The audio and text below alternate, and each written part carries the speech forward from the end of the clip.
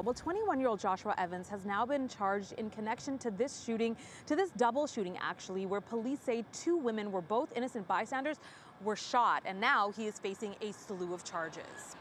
Now, those charges include murder, attempted murder, manslaughter, assault, and criminal possession of a weapon.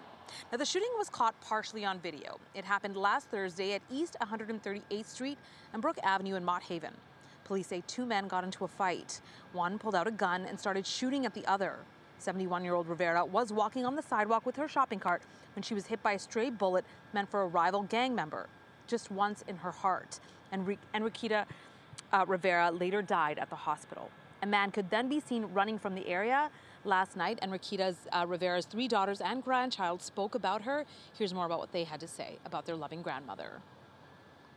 She was a beautiful person inside and out. She was always happy.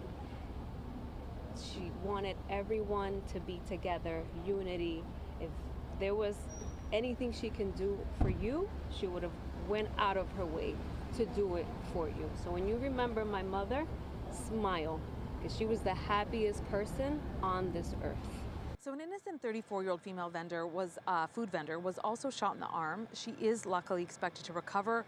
Police add this shooting was gang-related and involved rival gang members. Gang violence of any type of violence, for that matter, will never be tolerated.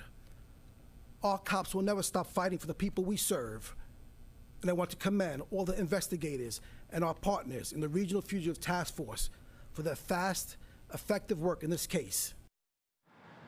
So police say they actually used video surveillance images to help track and capture the suspect. They say he was found hiding at a relative's home in Mount Vernon. They say he has one prior arrest for robbery that took place in 2019.